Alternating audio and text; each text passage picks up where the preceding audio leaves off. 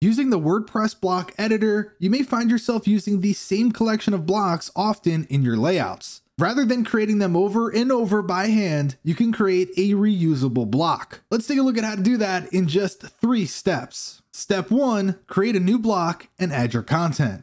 If you've been using the block editor already, you should be familiar with this process. To begin, create a new block.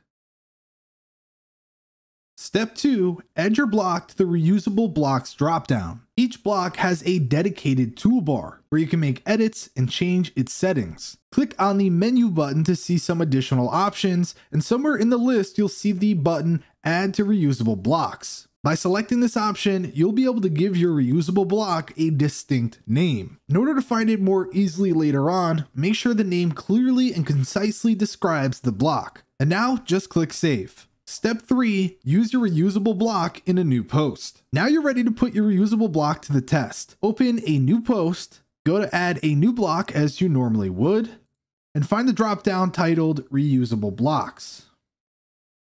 You can find all of your reusable blocks in this menu, or alternatively, you can search for its name. From here, click on the reusable block you wish to add, and it will appear in the editor. While you can edit your reusable block directly, this will make changes globally. If you want to make changes only on this page, go to the menu settings and convert to regular block. This unlinks the block from the saved version and lets you work on them to match your custom intentions. And now you know how to create and use reusable blocks in WordPress. If this video helped you, then be sure to give it a like and subscribe for more content. And with that said, thanks for watching, and we'll see you in the next one.